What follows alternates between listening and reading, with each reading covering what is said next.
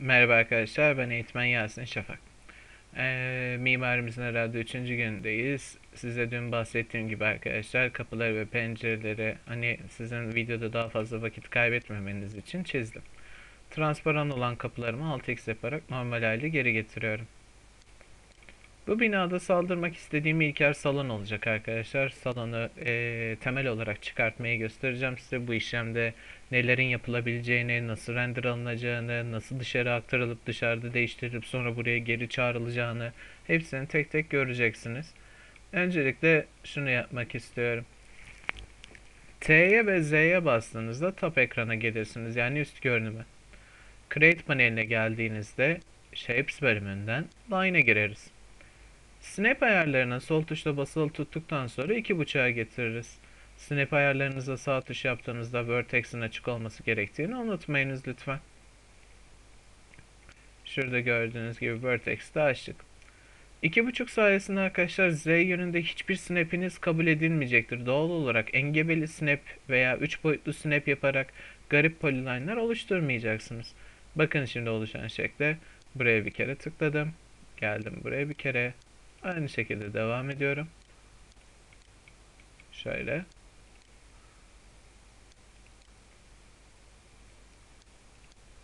Kenar snap noktalarından devam ediyorum. Başladığım noktaya tekrar gelince bunu bir polyline yapayım mı yapmayayım mı diye soruyor bana Max. Hadi yap bakalım dedik. Yaptığı gibi de arkadaşlar aynı zamanda poly'e çevirerek bu line'ı gördüğünüz gibi çok güzel zemin oluşturabiliriz. Ctrl Z ile bir adım geri geliyorum. Çünkü bu line'ın bana birkaç kere daha işime yarayacağını biliyorum. Shift Move ile bunun bir kopyasını çıkardım. Kopyasını çıkarmadan önce şurada ufak bir rahatsızlığım oldu. Hemen şurayı düzeltmek istiyorum. Segment bölümüne girdim. Şurayı tuttum. Sildim. Top ekrana geldim. Create Line'a tıkladım. Ve bakın 2.5 snap'ini aktif ediyorum. Şuraya tıkladım. Şurayı es geçtiğimi hatırladım bir an. Buraları getirdim. Ve şuraya tıkladım. Create line ile line arasında çizilmiş çizgilerin farkı arkadaşlar. Eğer bir eteşli sistemin içindeki create line'ı kullanırsanız o çizgi size direkt eteşli gelir. Unutmayın dikkat. Bunlar eteşli olması weld'li olduğunun anlamına gelmez.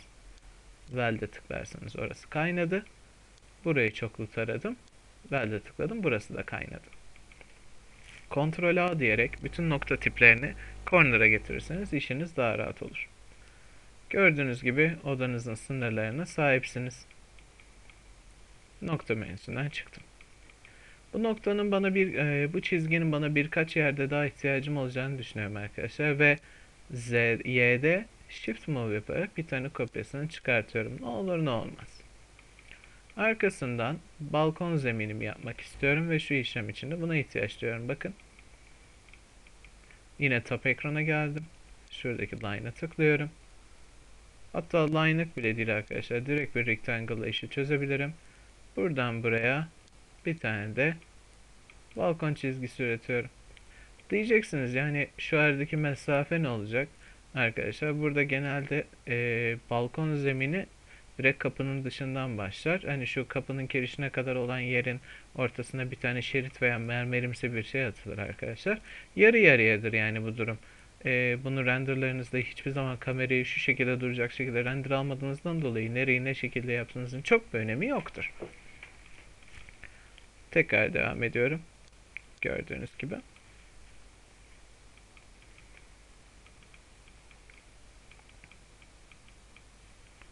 Geldim. Şimdi arkadaşlar artık odamın içini başka bir yere çağırmak istiyorum. Bundan kastım nedir? Öncelikle şu pencerelerimi halledeyim ve artık salonu başka bir Max dosyasında açalım. Pencereleri halletmekten kastımız arkadaşlar. Eğer olur da hepsine unhide all derseniz mermerlerinizin pencereyi kestiğini görüyorsunuz. Bu durumda yapacağınız işlem nedir? Çok basit. Pencerelerden sadece bir tanesini Editable Poly'e çeviriyorum ve attach yardımıyla bütün pencereleri, kapılar hariç hepsini birbirine ekliyorum. Gördüğünüz üzere tıkır tıkır hızlı bir şekilde Tüm pencereleri birbirine ekledik. Hepsi de birbirinin aynısı olduğundan dolayı arkadaşlar. Ama sadece şu ikisinde bir hani boy farkı var galiba. Yine bir AutoCAD dosyasından kontrolümüzü alalım. Yok, hepsinin boyu aynı arkadaşlar.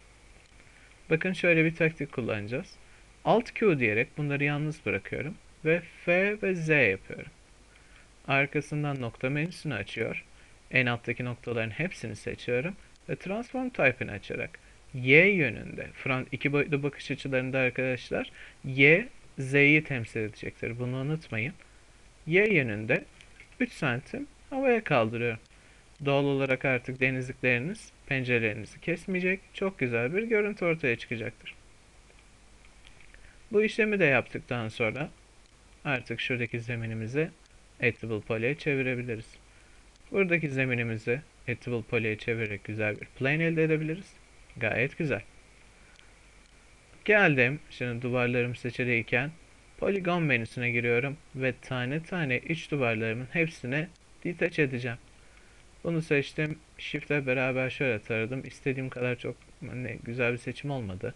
İlk önce seçim yaparken Move'dan çıkmayı unutmuyorum. Mouse'umla yanlışlıkla 0.1 oyun atarak bütün binayı mahvedebilirim. Q'ya basarak Select Objects'i aktif ediyorum.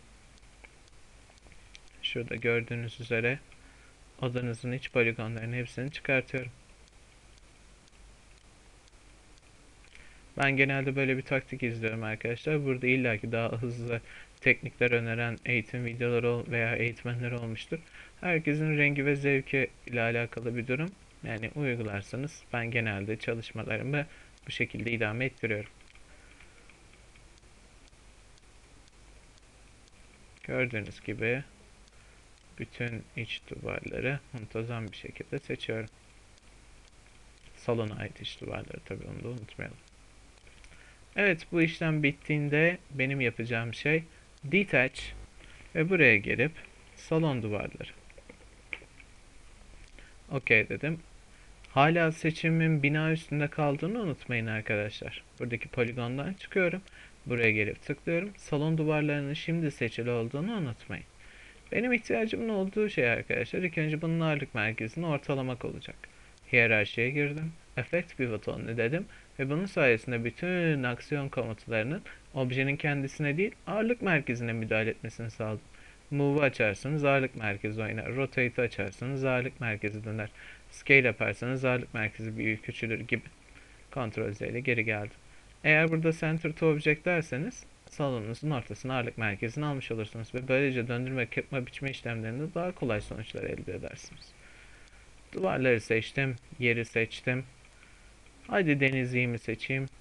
Pencerelerimin hepsini değil, sadece bir kısmını seçmek istiyorsam şurada element kısmına geldim arkadaşlar. Şu pencereyi ve şu pencereyi aldım. Detach salon pencereleri dedim. Bunları daire obje haline getirdim. Geldim, bunları yakaladım. Bunu yakaladım. Mermerlerimiz aynı mı? Evet, mermerlere de bir open diyerek arkadaşlar şu mermeri ve şu mermeri grubun içinden detach. Artık onlar ailenin dışında, aforoz ettik onları. Bunları geldik close diyerek tekrar grubuna döndürebiliriz. Tekrar seçimimi oluşturmaya çalışıyorum. Yapacağımda kafanız karışmasın arkadaşlar. Dikkat edin. Burası 1. Şurası 2. Şurası 3. Kapınız 4. Pencere 5. Mermer 6. Diğer mermer 7. 7 tane objeyi arkadaşlar başka bir yere götüreceğim. Bakın şimdi. Move yardımıyla Y'de herhalde arkadaşlar 1500'lük bir seviyeye atsam bunları işte fena olmaz. Hatta 2000 yapalım. Y'de eksi 2000 yapıyorum. Şak diye bu tarafa aldık. Gayet güzel. Odanın içini temsil eden çizgiyi de arkadaşlar bu tarafa getiriyorum. Gördüğünüz üzere salonunuz artık modifiye edilmeye hazır bir halde. Buradaki binanıza bakarsanız arkadaşlar iç duvarlarınızın sökülmüş olduğunu göreceksiniz. Merak etmeyin, buraya geri döndürdüğümüzde mükemmel bir sahneyle karşılaşacaksınız. İlk önce yapılması gereken şey şuradaki bütün objelerimi seçerek Export Selected.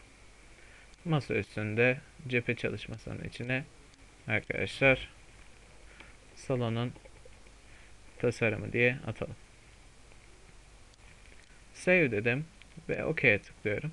OK'ye tıkladıktan sonra arkadaşlar pivotlarınızın gelmediğini görüyorsunuz. Materyalinizin gelmediğini görüyorsunuz. Burada pivotlarınızın da gelebilmesi için arkadaşlar şurada bir grup durumu söz konusu, bakın. Bu grubu ungroup ediyorum. Şuradaki minik box'ı silmek istiyorum. Bakın. Sildim. Buna 6x'i tekrar uyguladım. Hatta gerekirse arkadaşlar editable poly'e geçiriyorum. Ve tekrar aynı işlemi deniyorum. Kontrol şöyle seçtim. 8 objeyi de. Mix'in logosu. Export. Export selected. Salonun tasarımı. Tekrar deniyoruz. Gördüğünüz gibi kapımızda poly yapınca arkadaşlar attı.